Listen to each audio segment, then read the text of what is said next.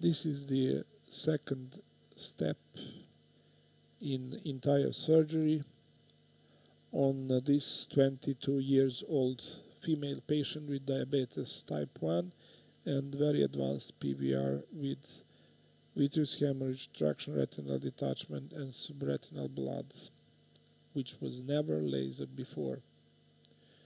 So we start our dissection of proliferation, which appeared to be a little bit better a week after injection of Lucentis and peripheral razor photocoagulation. There is no so florid and prominent vascularization anymore, but still we don't see any cleavage between the proliferation and the retina. We use different instruments, like we started with membrane peak and knob spatula blunt instrument now, in order to unlock the locked retina under it. There are hundreds of connections that have to be cut and released. And this case is inoperable if we use monomanual technique, and it's very difficult to operate even with bimanual technique. So we are changing different instruments, various ones like membrane peak, knob spatula, scissors, flute needle with silicone tip in order to solve the case. But you can imagine what the impact on function gives long-standing traction retinal detachment with subretinal hemorrhage and with the shrunk retina under the thick fibrovascular proliferation. We are releasing the proliferation, and just now we made the iatrogenic tear due to the firm adhesions, which is not a big complication in such a case compared to the complexity of the case. The blunt excision is superior to the sharp dissection because they are very wide proliferation connections with the retina. In this very moment, you will see that proliferation is firmly attached to the retina, and in continuing of removal of a membrane just now, here we come to a part of the retina that is fixed, and we make another iatrogenic tear. We made totally 2 iatrogenic tears. It is obvious now we have to cut this part, which is not much compared to the complexity of the case. And then we proceed with removal of the proliferation. It is essential to remove entire proliferation en bloc because the risk of reproliferation in this case is very high. And after that, to stop the bleeding. Now we use the flute needle to aspirate the dense subretinal blood through the iatrogenic tear. And by that we flatten the retina a bit. The last part of the proliferation is very firmly attached to the retina and is cut with the vitreous straight scissors.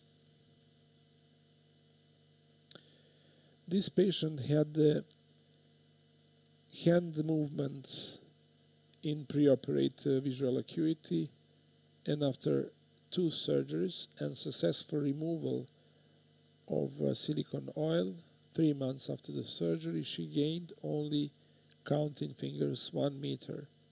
So if we think about cost benefit for this surgery, as I said before, it's very poor compared to the efforts that are made to save some of the vision in the young patient's eye. So it is obvious that this surgery and the treatment of diabetes should be performed completely different way, as I told you, in putting the efforts on prevention, screening, and laser in the proper time. It should be not allowed to see young or any diabetes patient without any laser treatment with such a proliferative changes. Fortunately, the patient had vision of 0.6 in the other eye and already a proliferative diabetic retinopathy, which is going to be stopped with the complete laser panretinal photocoagulation and lucentis injection. After removal of the proliferation, which is huge, covering the entire posterior pole, we can see the structure of the retina under it, believe it or not. We cut the proliferation and are going to spend some time to do the methylicious and the diatermy, and to diminish the risk of reproliferation in this case, which is very high. We use flute needle with silicone tip and the endodiatermy during this procedure. You can see the optic nerve here and the structure of the macula, temporally of it. And then after diatermy, we flatten the retina with the fluid-air exchange and aspiration of the fluid through the iatrogenic tear using 2 flute needles, one with silicone tip, in order to massage the lock of the tear back.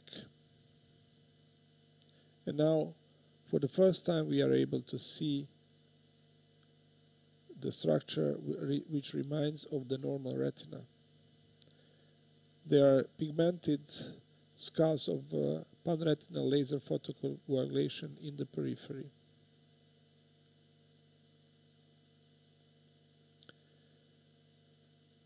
This central attachment of the retina gives us possibility to do the central laser and complete the panretinal photocoagulation in those central parts. First, we will do focal laser around the connections of the retina with previous proliferations as much as it is possible, because there is some blood left. But we will start first with the focal laser photocoagulation around the pair that we made, with 3 rows around the tear.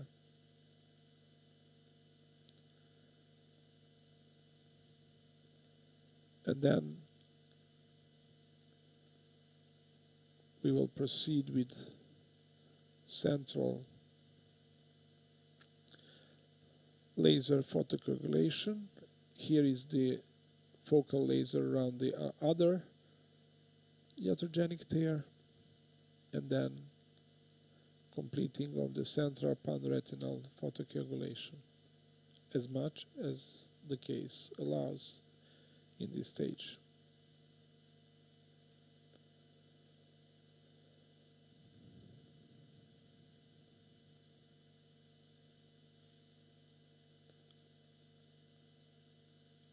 After completing of laser,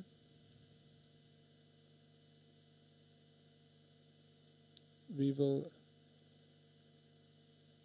perform the silicone oil tamponade and finish the surgery number 2, and after 3 months we remove the silicone oil successfully, preserving the anatomy and improving the function a bit, as much as it was possible in this case. So, air silicone oil exchange, which we perform rather than fluid silicone oil exchange, because air is lighter than silicone oil and fluid is heavier than it, and the tamponade with the air fluid exchange is therefore better. At the end we collect the bubble of air and the tamponade with silicone oil is completed. Now we complete the laser under the silicone oil and solve the very difficult case the best possible way.